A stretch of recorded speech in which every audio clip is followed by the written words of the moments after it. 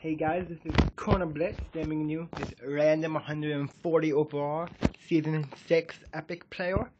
And the thing is, I don't care who I get because I need all of them anyways. I have one of each already. If I get Sean Alexander, I can beat the next challenge right now. And I do. But I really don't love to get Sean Alexander.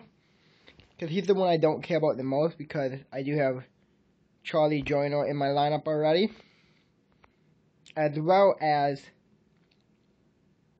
Anthony McFarlane will easily replace my lineup, but I'm going to end up replacing one of my better players of Reggie Bush. But if we go to the journey, I should now be able to beat this challenge and get me 10 epic coins, but now I can't beat this one or the next one. And I think it's crazy that to beat all of them, you need 8 of each. That's a lot of players.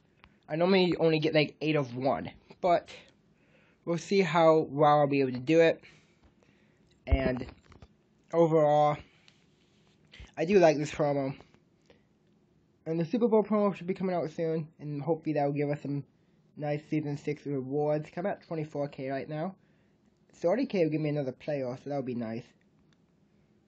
But this is Corner Blitz signing out. Peace.